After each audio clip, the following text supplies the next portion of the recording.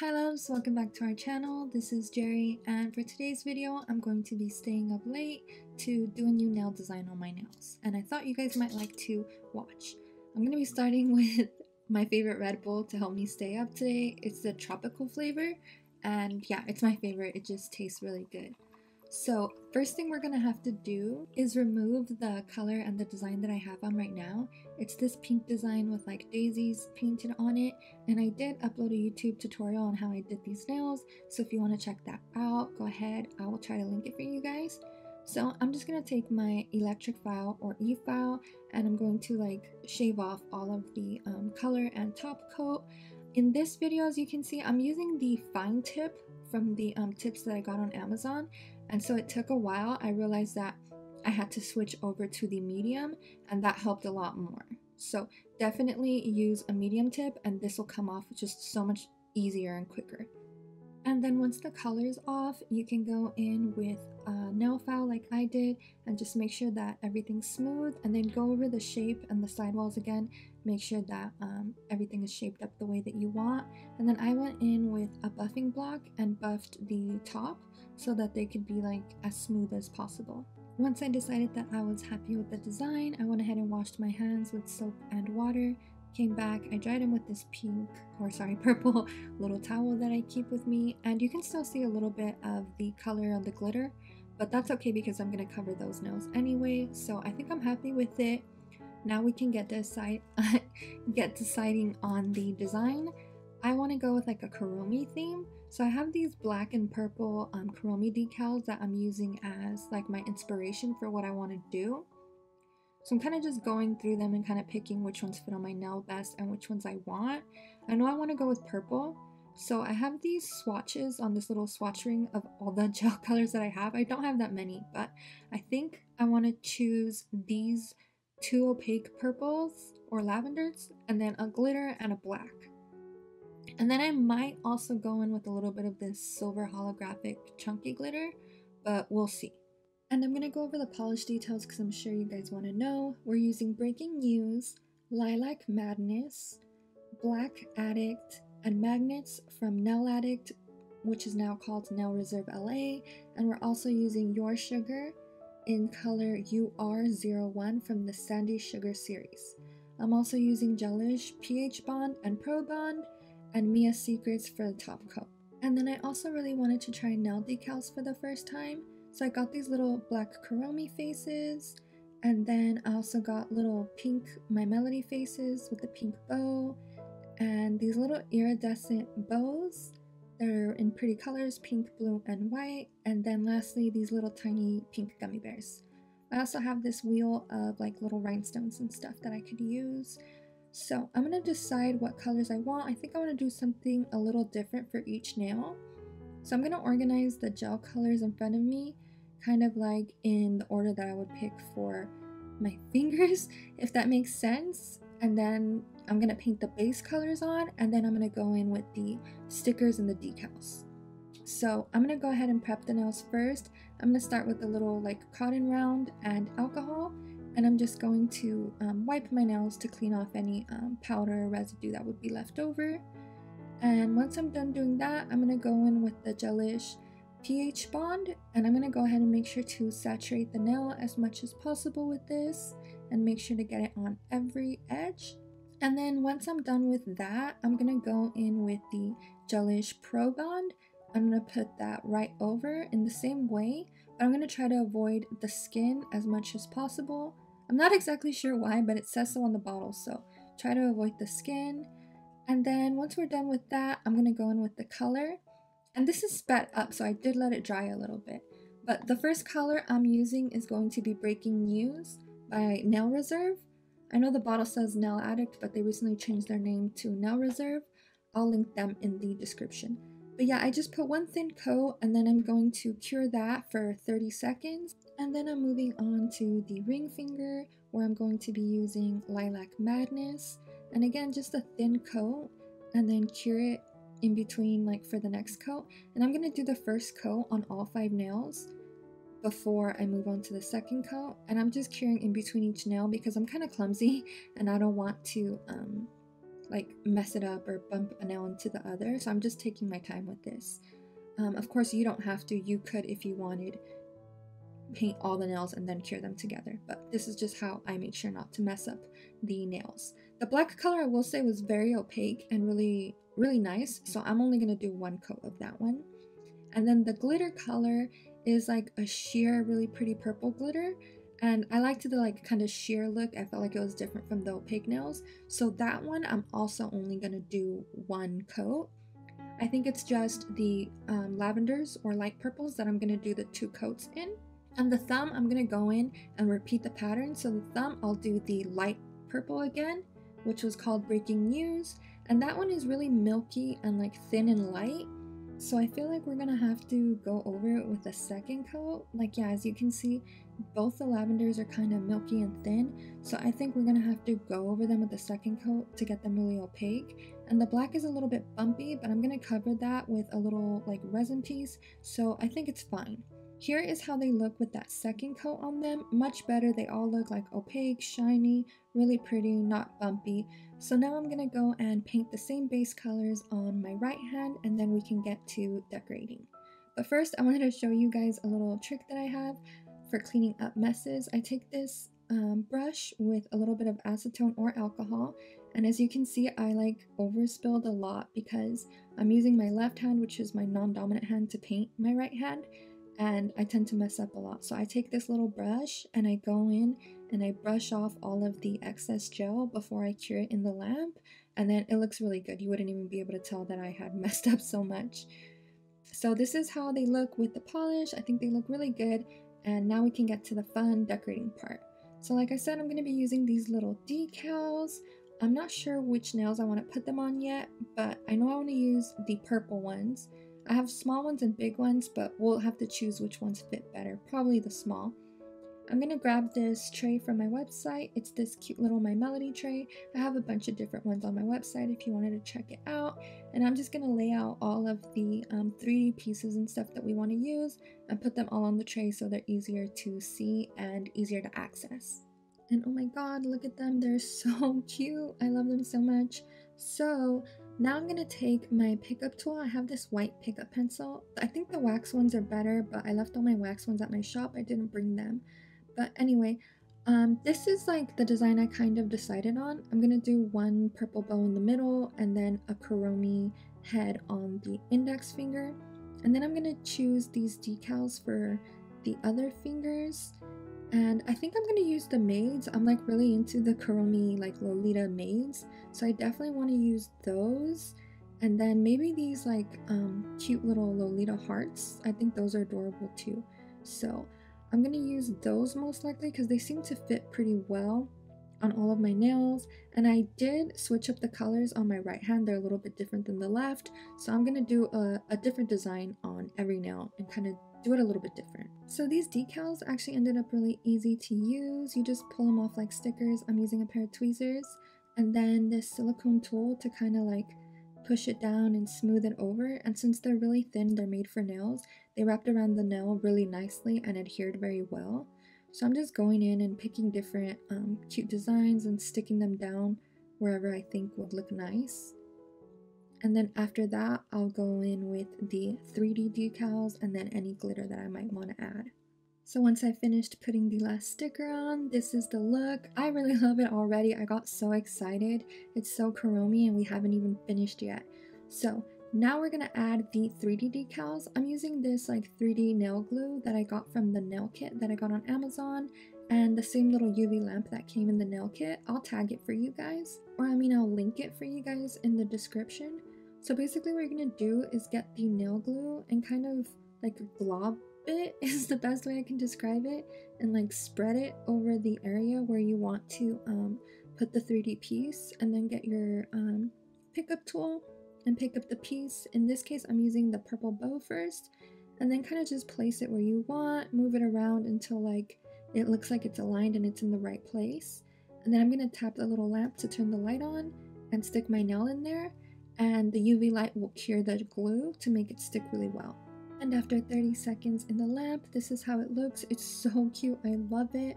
I'm going to do the same thing on the ring finger to attach the little Kuromi face. I'm gonna use tweezers to pick it up because it's pretty heavy. And with this one, I'm taking my time because it's heavy, it moves, and I'm making sure, looking at it through all angles, that it really is like centered on that nail. And I made sure to use a lot of glue so it could really get like around the horns and everything. And I'm going to cure this for like 30 seconds in the little lamp, and I'm going to put both fingers in there so they could both cure as much as possible and cure together. So here's how the 3D objects ended up looking on the left hand. There is a little bit of space underneath the purple bow, which I don't like because I feel like my nail is going to snag on my hair or clothes, so I will be putting a little extra UV nail gel underneath that to kind of smooth it out. But for now, I'm going to work on the right hand. I'm going to put the 3D objects on there the same way that I did the left. I'm going to make sure that they're centered and placed neatly, and then cure in the UV lamp for 30 seconds. And this is how both hands look with the little 3D objects on there. I think they're so cute. I love the thumbs the most. Those are my favorite. I tried to do something different on each nail so the hands aren't too like matchy-matchy or like a perfect mirror of each other. And I think it looks great, but I think we need a little more glitter. So I think I want to go in with the gel color magnets from Nail Addict, which is just like a silver glitter. Here's a little swatch that I have of it. And I'm testing it over all of the nails, and I feel like it would go good with the black and with the lavenders, so I might use this option. Okay, I decided instead to go with the Your Sugar color gel in UR05, which is like this holographic silver that has more fine glitter and is more packed. And I'm going to just kind of dab it around the stickers, and then I'm going to take a little brush and kind of disperse the glitters and make sure they're more like evenly spread out and try to avoid the sticker. Now for the lavender nails, I decided to instead use that same purple glitter that I used earlier and then kind of put that on the tips, and I'm just dabbing it on there, and then I'm going to take that same brush that I just used and I'm going to pull the purple glitter down and kind of spread it out to give a little bit of an ombre effect. And I'm going to do this to all of the purple nails. And once I'm done with all of the glitter, I cure in the lamp for 30 seconds, and this is the look. I'm going to be finishing them off with Mia Secret Finish Gel Ultra Shine, which I'll link in the description for you guys. And here I'm just putting one nice thick coat on all of the nails and then curing for 60 seconds. And I'm making sure to get around the little 3D objects. But I will say that I wish I would have done 2 coats. If you're sealing nail decals, I would definitely say use 2 coats. But this is how it looks cured, super shiny and glittery, really pretty. I would say I'm really happy with these decals and with these nail gels. And I think the design is really cute. Let me know what you guys think. Alright, so that's all for the nail tutorial. Thank you guys so much for staying up and doing my nails with me. Tomorrow I'm going to go on a date with my husband, so if you want to watch me vlog about that, then stay tuned. Alright, so it's the next day and my nails are done. I love them. I still think they look really nice. So for today, me and my husband are going to go on a day date. We're going to go to the Sanrio store in Pasadena, and then we're going to grab a bite to eat at Grillamont in Alhambra. And we're going to take you guys along with us today to enjoy the day with us. Alright, so we're at Starbucks. We just got our drinks. Show your drink. Why are you smiling like that? Okay, so we got Starbucks double shots on ice. Oh no. Okay, that's not what we got. Sorry. That's what we used to get. We actually just got, I got 3 shots over ice, and he got like 5 shots on ice. 5 shots on ice with a splash of milk. With a splash of milk and sweetener. So now we're gonna get on the freeway and we're gonna go to Sanrio, Pasadena.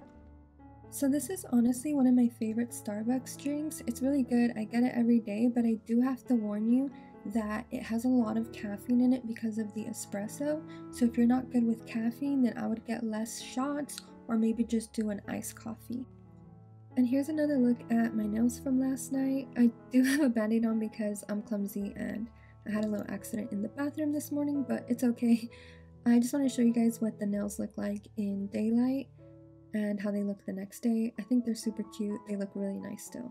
I live in Castaic and the store we're going to is in Pasadena, so it took about an hour or a little less to get there, but here's a little clip of us pulling up to the super cute storefront.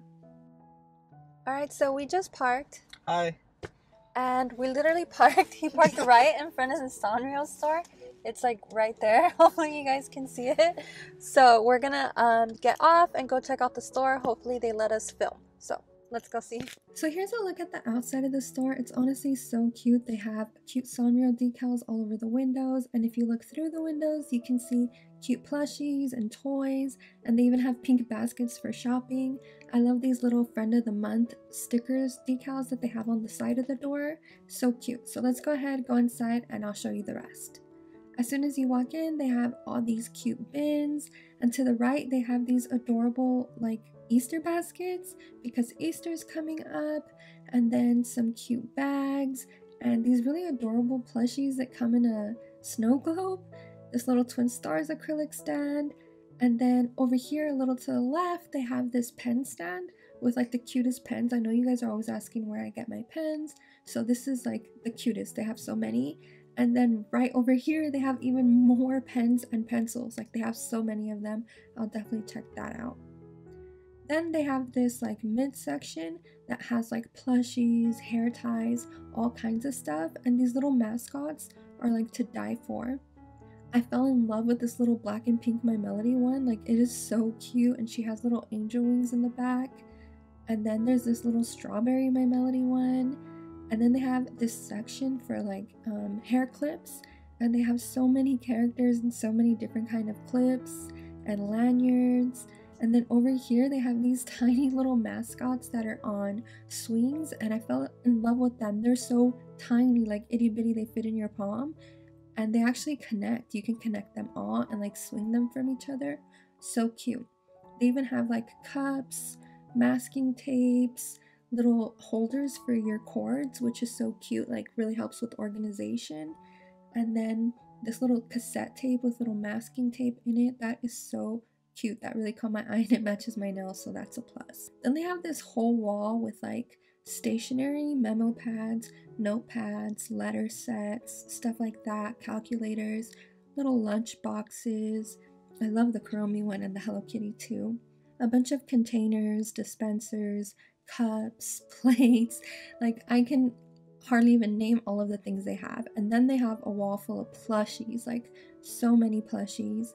And they have these cute little like house things. My twin sister wanted this one, I think. And then they have these cute little clothing that are for the Sanrio dolls. They're so cute. They have like clothing for every character. And then they have like a section full of little pouches and bags and backpacks and stuff. And honestly, you name it, they have it at this store. It's like full to the walls with things. Even at the cash register, they have like so many cute things. Alright, so that's all for the Sanrio store, but I do want to give a big thank you to the owners for being so nice and so helpful with us. They're amazing. Alright, so we just got out of the Sanrio store. We got a bunch of cute stuff, right Wes? Oh yeah, very cute stuff. Cute stuff. There's the big bag in the back. So now we're hungry. I'm hungry. You hungry? I'm hungry, yeah. So we're gonna head to Grill 'em All for lunch. I don't know if you guys ever been there, but it's like a burger spot, and it's kind of unique, different. I'm gonna show you guys the menu and show you the inside and stuff, and then we'll pick some burgers out, and yeah.